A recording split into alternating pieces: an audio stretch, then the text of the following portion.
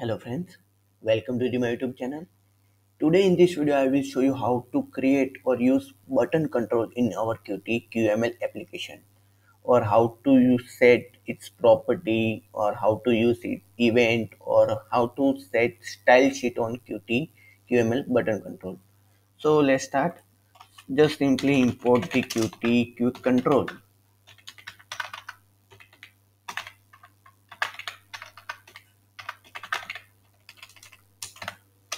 Now create the button tag. Define here ID. In Qt widget application, we use object name for it. Here we use ID. So now let's set the width 200, or height is let's set 100, or let's set the text.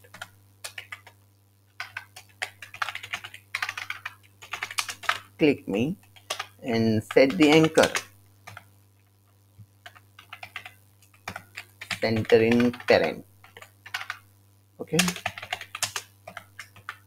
Now let's run the application.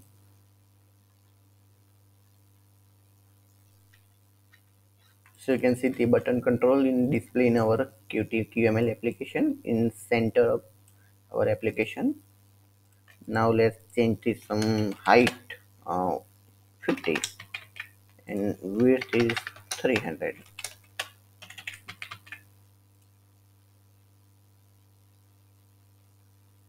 You can see the properties is changed. Now let's set the some text property. So use here text.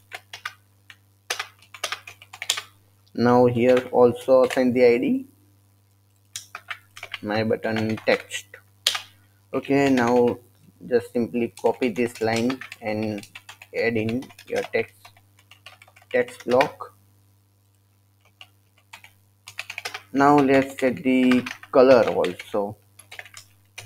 So just simply copy your color text here. Just simply add your hex value of color, or also let's set the anchor. So set the parent. Okay, now set the horizontal or text alignment.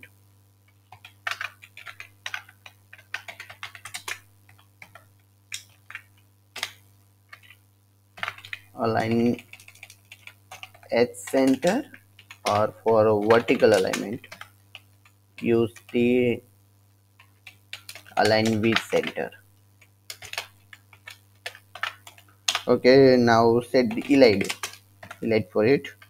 So text dot elide right. Okay, let's set the some font property also.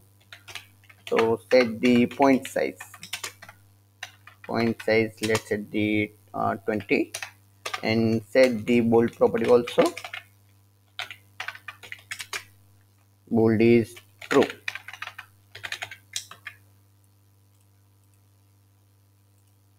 So in Qt widget application we use the font property or a font family for set the font property, and use the our text property to set the text, and for color and background color, also alignment for the text.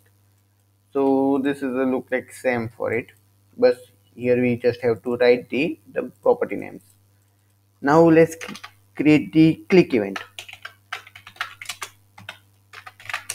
Now let's print the message.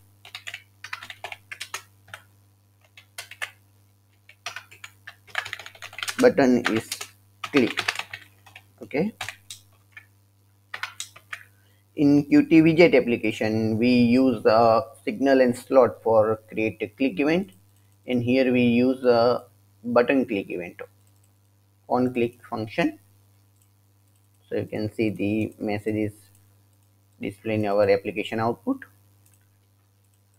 Now let's create the or set the some style sheet also. So let's set the background rectangle. Let's set the color. Use ID. to set the property for it. Uh, as a press and set the when a button is pressed and otherwise set the other color. So let's pick two colors.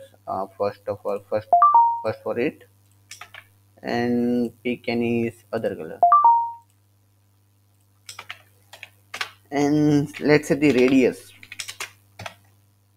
Radius is, let's set the 5. Now let's run the application. So you can see when I click on the button, the color is changed.